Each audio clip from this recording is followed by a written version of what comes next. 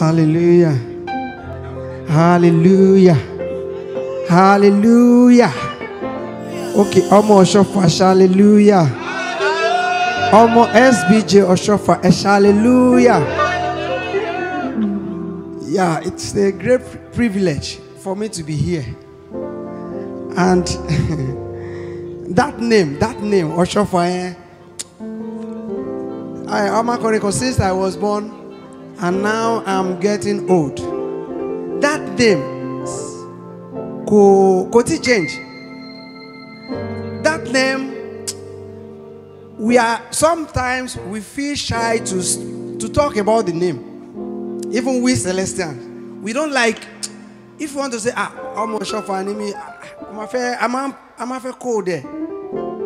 Come on, Sotaba was Tana. Actually, the song I have for Timothy called for me. It's a song, sometimes last year. Moaninu Yara. Boni Ashekokowari, let me coco Jackie. Okay, God of Elijah, send down your fire. God of Elijah, send down your fire. God of Elijah, send down your fire. God of Elijah, send down your fire. But Ijoko, Moani Lati, Kola. Shamotia Bani, that means situation con shele. Moni Lati Kola lo salulu. While I was walking, actually sometimes it's part of me. If you want to get more inspiration, sometimes walk. Don't drive. When you are driving, you feel comfortable. But when you are walking, you see a lot. Don't law. Then you marry inspiration from there. Yes, we know Elijah. Yes, the whole world know who Elijah is. But sorry, there's another Elijah. We feel shy to talk about. And that Elijah to me is Oshofa. Kolade Salolo. And me, I have to change that song. Kinku Fish Oshofa. If the whole world wants to kill me, let them kill me. But I know that name will save a lot of souls. Nothing save. And something will happen. And that is the name. And I so much believe in the name. Why? You will pay Latibati Baba etiku 39 abi 30 something now. Yes, 30ku. The most hated church in the whole world is Celestial Church. And but she ate what to ye. Anytime sorrow, you won't fi church selelele ni bikon. Till tomorrow, I want to love me. Let me say this. I now because our pastor ni other churches. Oh my one son on ni selewa till date. But coded ni only one lowo irole male.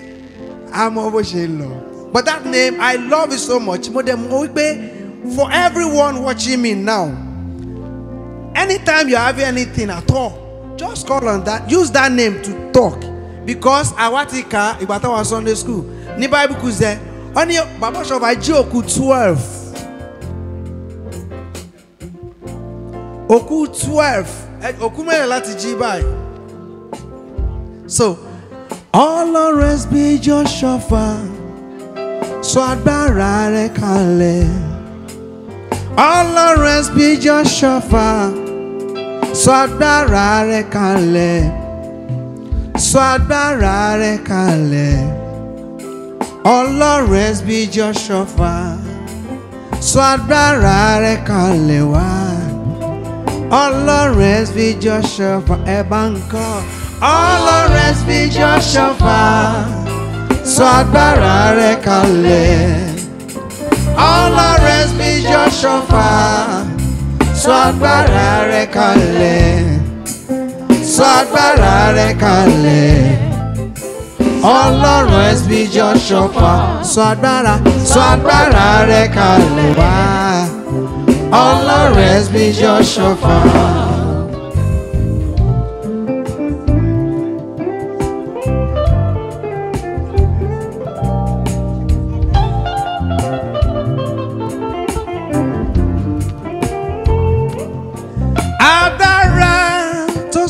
kalẹ̀ ní 1947 nígbà tẹ́yẹ wọ́n ké Luli Luli Luli oore ọ̀fẹ́ dé sọ̀kalẹ̀ fún wa sórí wa síṣẹ́ wa sílé wa sọ́nà wa síjọ wa sórílẹ̀ èdè wa kí mọ̀ kùnkùn kó ṣe gbé kí mọ̀ Sátánì kó parẹ́ pẹ́tẹ́pẹ́tẹ́ Ọlọ́run wá fi jọ ṣọ̀fà o sọ̀bẹ̀rẹ̀ rẹ̀ kalẹ̀ wá o. Ọlọ́run wá fi jọ ṣọ̀fà sọ̀bẹ̀rẹ̀ rẹ̀ kalẹ̀ wá.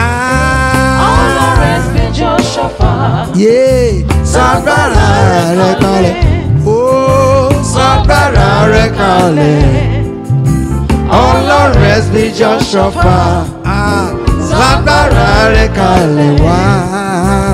Ọlọ́run wá fi jọ ṣọ̀fà. If you really know what I'm talking about, actually, this is how I praise my God. Okay, you just connect. Bible ni tọ́wò kó sì rí pé rere lolúwa. This God of Oshofa can do more than what you think he can do. But ati put it, ati physical action.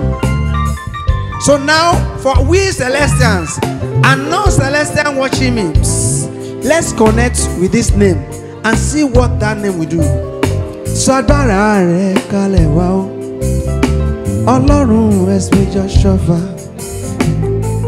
Sọ̀bẹ̀rẹ̀ rẹ̀ kalẹ̀ wá o, Ọlọ́run ẹ̀sìn Joshua. Olùkọ́kọ́lẹ̀ wá ní ṣeré ṣeré àìtọ́ Ọ̀ṣọ́fà ṣeré. Again. Ṣeré ṣeré àìfọmọ Ọ̀ṣọ́fà gbàgbára wọ̀ wá Ọlọ́run Ọ̀ṣọ́fà gbàgbára wọ̀ wá Ọlọ́run Ọ̀ṣọ́fà gbàgbára wọ̀ wá Ọlọ́run Ọ̀ṣọ́fà yé gbàgbára wọ̀ wá Ọlọ́run. Agbára tó jókòó dìde, agbára tí wọ́n ní sàn, agbára tí gbanilà, agbára tí ṣiṣẹ́ ìyanu o.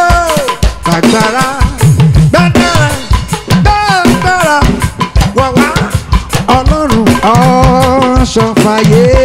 Gbàgbára, wọ̀ wá Ọlọ́run Ọ̀ṣọ́fà. Tèmi ni yóò bá mi ṣe, ọ̀bọ̀ olùgbàlà. Tèmi ni ó bá mi ṣe, ó ṣọ́ sọ̀rọ̀ mi fún wọn má gbà ó. Tèmi ni ó bá mi ṣe, ọmọ olùgbàlà. Tèmi ni ó bá mi ṣe, bàjẹ́ sọ̀rọ̀ mi fún wọn má gbà ó. Tèmi ni ọmọ olùgbàlà o. Tèmi ni ó bá mi ṣe. Àtẹ̀wọ́ mi rè é, ohun rere. Tèmi lọ́wọ́, Àtẹ̀wọ́ mi rè é o. ohun rere lé mi lọ́wọ́. Ohun rere lé mi lọ́wọ́ o. Ohun rere lé mi lọ́wọ́. Ohun rere lé mi lọ́wọ́. Ohun rere lé mi lọ́wọ́. Àtẹ̀wọ́ mi rè é o. Ohun rere lé mi lọ́wọ́. Ọlọ́run ẹ̀sìn Joshua sọ̀gbàrà rẹ̀ kalẹ̀ o. Ọlọ́run ẹ̀sìn Joshua sọ̀gbàrà rẹ̀ kalẹ̀ o. Sọ̀gbàrà rẹ̀ kalẹ̀ wá. Ọlọ́run ẹ̀sìn Joshua sọ̀gbàrà rẹ̀ kalẹ̀ wá. Ọlọ́run ẹ̀sìn Joshua torí mo ti ṣèlérí, mo ti pinnu, mo ti bọ́ ọkàn mi dá májẹ̀mú pé Olúwa o ọba tó tóbi ni wọ́n máa sìn títí láé.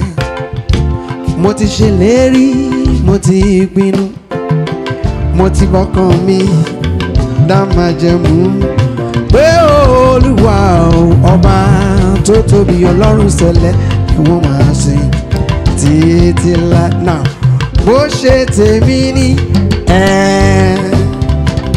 àtìlẹ́yìn mi bó ṣe tèmi ní sẹ́ àtìlẹ́yìn mi thank you. Olúwa ọba tó tóbi ni wọ́n máa sìn títí láì. Ẹ̀yin ọmọdé ẹ̀sìn bàbá ẹ jẹ́ ká fi hàn pé ajẹ́lógún. Ó yẹ ká mọyì ọba tó tóbi tá ó máa sìn títí láì. Ẹ̀yin àgbà ẹ ṣe dáadáa ẹ jẹ́ ká fi hàn pé ajẹ́lógún. Ó yẹ ká mọyì ọba tó tóbi o tá ó máa sìn títí láì. Nínú wa ó ní ìbárẹ́ ayé ìṣọ̀tá ọ̀run ni a kò lè solúwa pẹ̀lú mámúnì. Ṣèyí tó ṣe ọmọ ìjọ mímọ́ kọjọ́ tó lọ. Ìbárẹ́ ayé ìṣọ̀tá ọ̀run ni a kò lè solúwa pẹ̀lú mámúnì. Ṣèyí tó ṣe ọmọ ìjọ mímọ́ kọjọ́ tó lọ. Àní bó ṣe tèmi níyé àtìlẹ́yìn mi ó bó ṣe tèmi níyé àtìlẹ́yìn mi yé. Olúwa ọba tó tóbi la ó máa sìn tí kò lè bàjẹ́ o, kò lè bàjẹ́ o. Iṣẹ́ Olúwa ìjọ mímọ́ ti Kristi láti ọ̀run wá kò lè bàjẹ́ o. Iṣẹ́ Olúwa ó dájú pé kò lè bàjẹ́ o. But ohun àfọgbọ́n ṣe dídúró ní dúró, èyí àfọmùgọ̀ ṣe ẹ̀tẹ́ ni yóò gbẹ̀yìn. I repeat, ohun àfọgbọ́n ṣe ìta ló sense fún dídúró ní dúró, èyí àfọmùgọ̀ ṣe ẹ̀tẹ́ ni yóò gbẹ̀yìn. But in all, bí ayé àtọ̀run ọba ń kọjá lọ kí n small nínú ọ̀rọ̀ Olúwa kò ní ṣaláìṣe. Ó ní ìjọ yìí ni yóò wẹ̀, ìjọ yìí ni yóò wẹ̀ ààyè mọ́ báráyé fẹ́ bára kọ̀ ọ́ Jésù yóò farahàn. Thank you.